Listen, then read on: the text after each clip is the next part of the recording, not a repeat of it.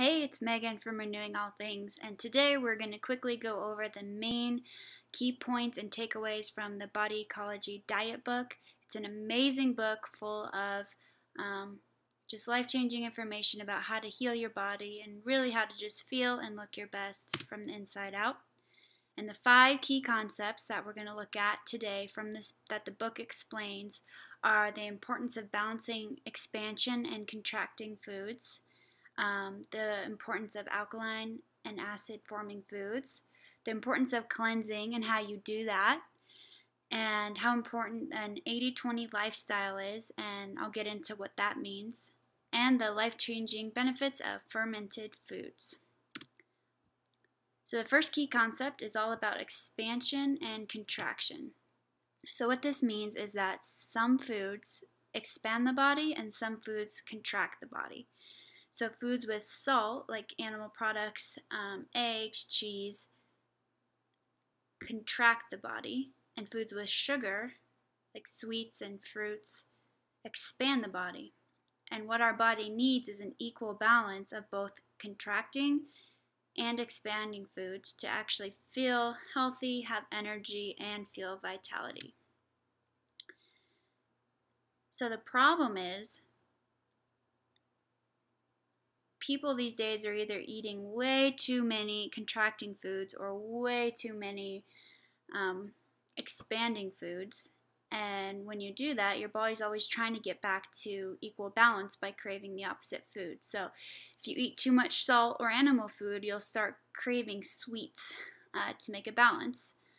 And so that's kind of a lot of times if you crave sweets after meals or anything, it's because you didn't really have an equal balance of expanding and contracting foods, and your body's just trying to get back in balance. So stress is one thing that really causes our body to contract, which is why we crave candy and alcohol, expanding foods when we're stressed out. So an action step for this concept is just to practice putting together balanced plates to create a balanced body. So what that kind of looks like is just filling your plate with tons of greens and vegetables, and then a small sized portion of protein like eggs, chicken, beef, buffalo, and then a palm size of carbohydrates, like complex carbohydrates like sweet potato or squash. That way you have a balanced plate and your body has an equal amount of expanding and contracting foods to feel its best. Alright, number 2 is acid and alkaline. So acid and alkaline foods, I'm sure you've heard about this. When you have too much acidity in your body, that forms a perfect environment for yeast and virus and cancer cells and other parasites to thrive. That's a great environment for them. So to fight this, basically the principle you want to keep in mind is that 20% of the foods on your plate should be acid forming and 80% should be alkaline forming. So great alkaline foods, all vegetables, all green, ocean vegetables, grain-like seeds like millet and quinoa, sea salt, lemons, limes, berries, apple cider vinegar, everything you would kind of think is just alkaline. And acid foods aren't bad, you just want to have a balance of them compared to the alkaline. So you want acid foods like animal foods, good proteins, good oils, good healthy fats. You do want to try to avoid some sugar, vegetable oils, candy, soft drinks, flours, refined sugar, all of that kind of stuff that you probably already know by now. So the action step for acid and alkaline balance is to just try making 70 to 80% of your plate alkaline foods and then 20% acid foods. So fill up your plate with veggies and greens and then have your protein and have your grains as 20%. Alright, key point number 3 is cleansing.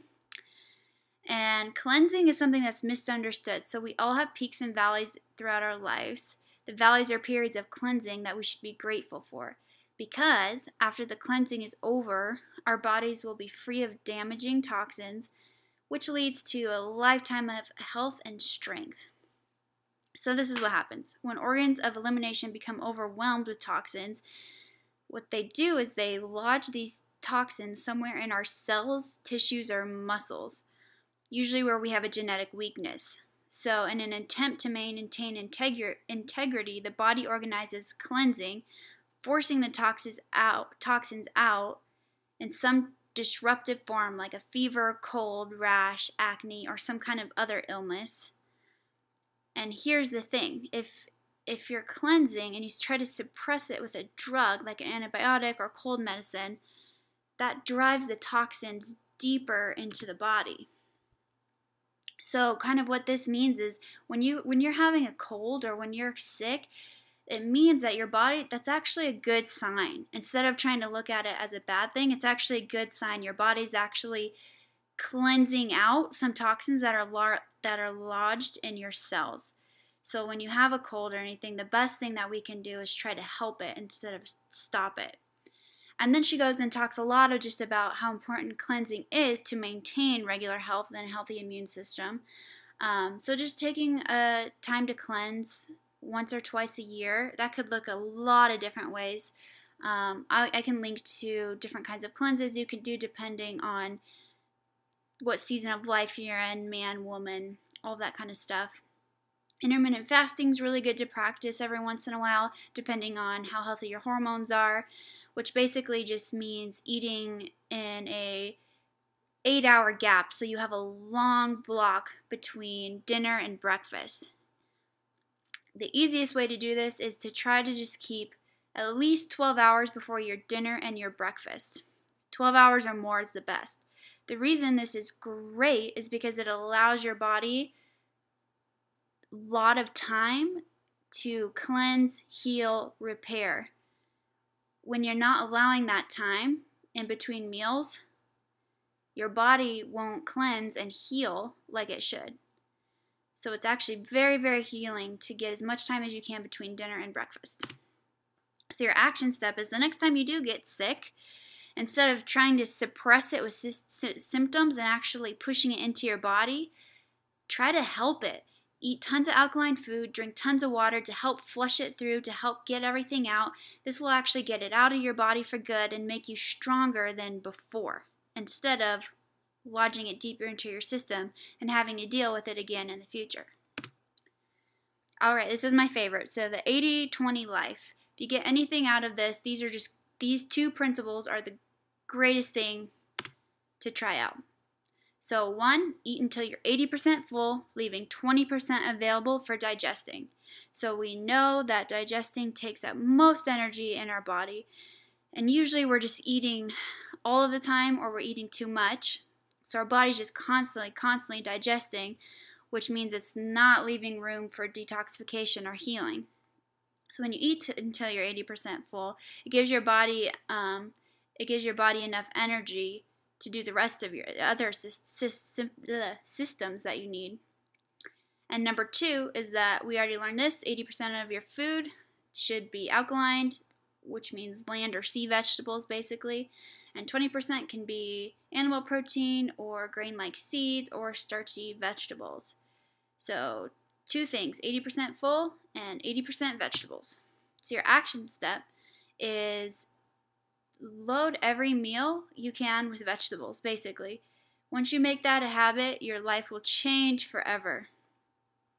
And then, of course, eating very, very slow, because people ask me, well, how do I know when I'm 80% full? Well, you got to eat very slow.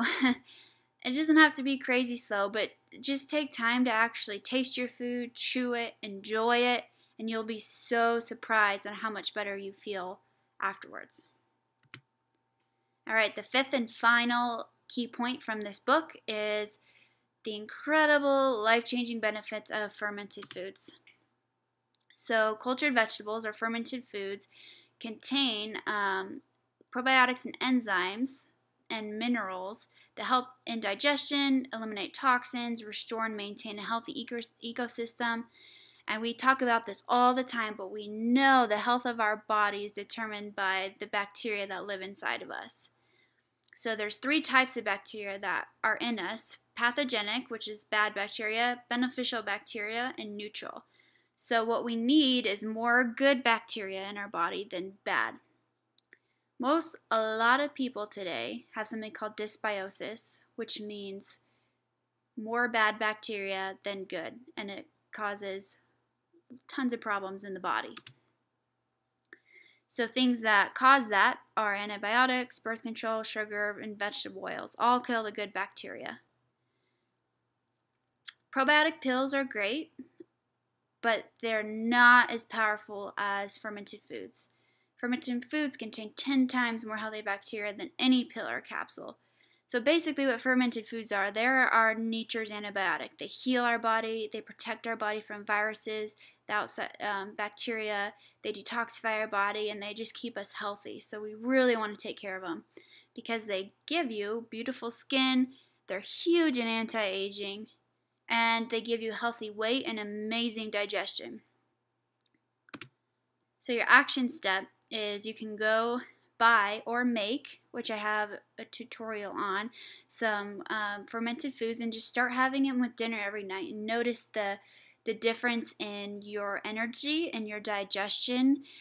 They take away sugar cravings. They are amazing. They will really protect you and strengthen your immune system. All right, those are the 5 main keys from the Body Ecology Diet.